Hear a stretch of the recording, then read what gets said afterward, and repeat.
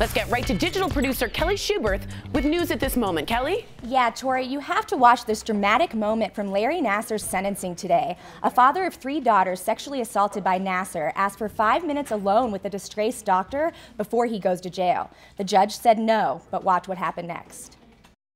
Would you give me 1 minute? You know that I can't do that. That's not how our legal Well, system I'm works.